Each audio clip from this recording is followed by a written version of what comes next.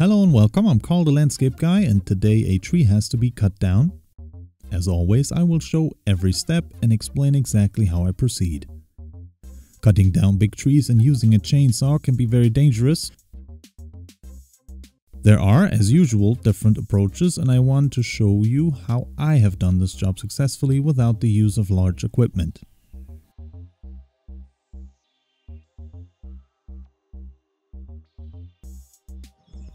It is currently mid-April and most of the trees are already sprouting.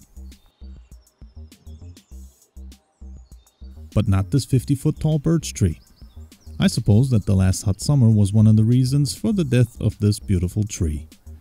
You can see that the tree is dying from the already broken off branches and twigs. Here it is worth taking a closer look because the crown is very light and especially the remaining thin branches are not as flexible as a birch tree should be, but rather dry and rigid. Birch trees especially become dry and rotten quickly after dying. Just half a year ago these branches still had leaves on them, and last summer only a few branches were bare, but now it is clear that the process of dying already begun at that time. The biggest problem with larger dead trees is danger of breakage.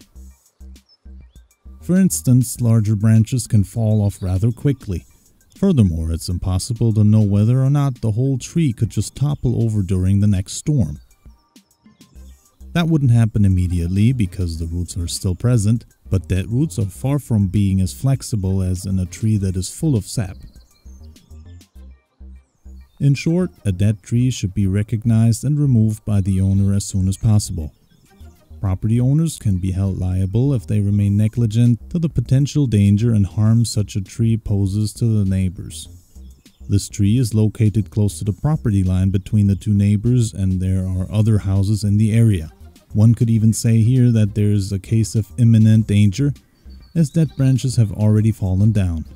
In such a case, the tree can be felled at any time of the year. I think it's a pity to have to cut down this beautiful grown tree with its great light and dark pattern and beautiful moss growth. But safety first, so let's get started.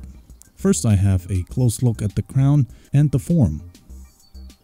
It seems that the birch trunk has grown slightly towards the lawn. This is helpful because that's where I want to drop it. However, further up, the crown leans to the other side towards the neighboring houses.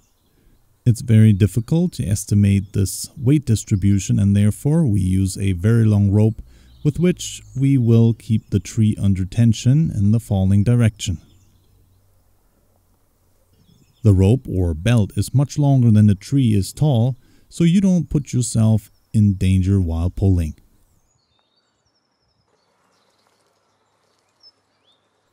Then I will cut a felling notch right about here. I use a small handy steel MS-181C with only a 30cm guard bar, because I want to show you that you can easily cut down a tree that has a diameter thicker than 45 centimeters.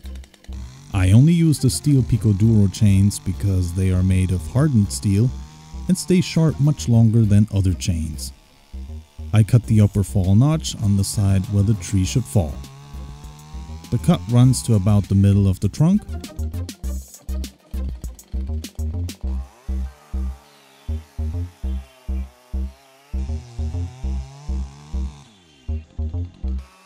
Now the lower cut, and I make sure that it hits the upper cut at the end of both sides.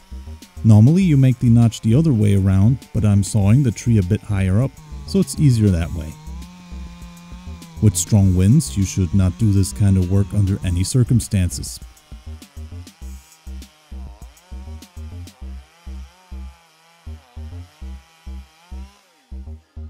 I knock out the wedge with the splitting hammer since it doesn't fall out by itself.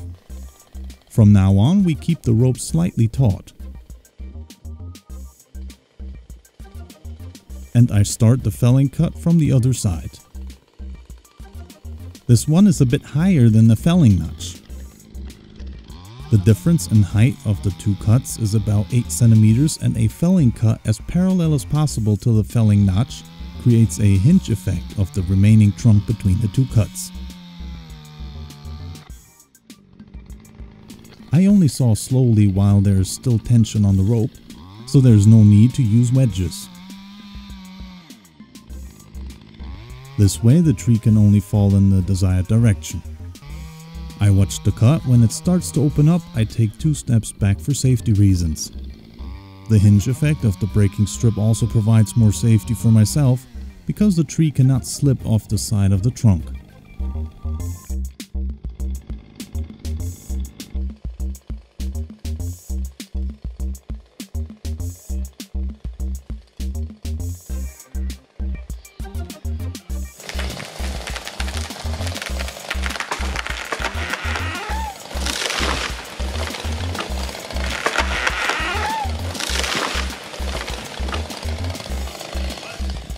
Okay, that worked out well, and you can see that the tree has already lost several dead branches on impact.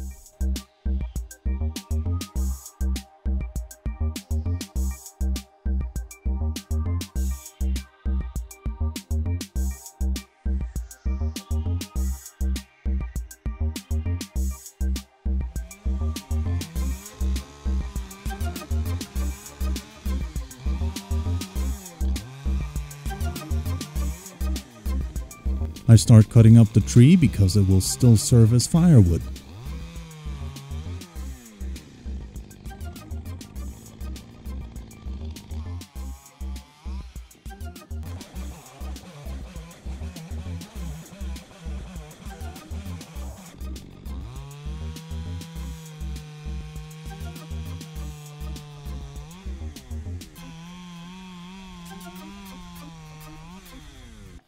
Then we can already start splitting on site. We use the splitting hammer. The advantage is that the splitting hammer is thicker and does not get stuck in the wood. It weighs more than the axe, which makes splitting even easier. I will link all used tools in the description section.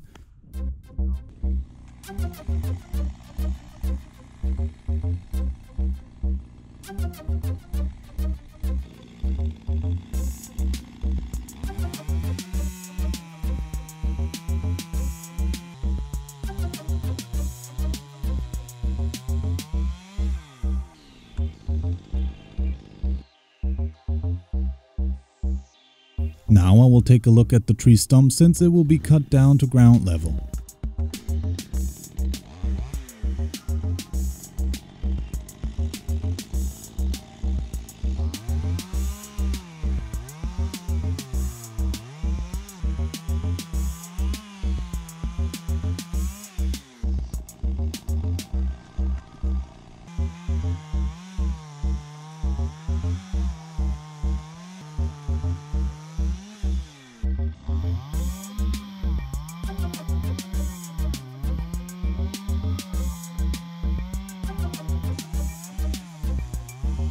The roots don't interfere with anything, so they can stay here in the ground and rot away.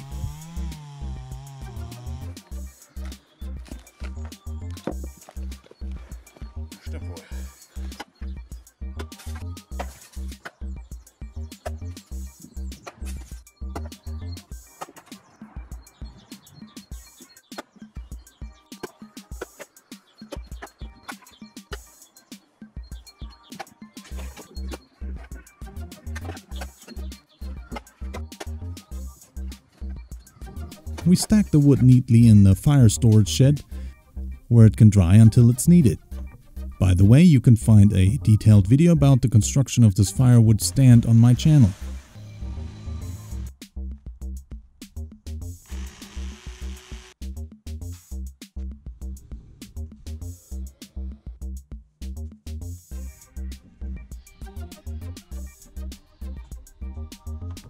With this, the work is completely finished after about 5 hours, and I hope you enjoyed this video.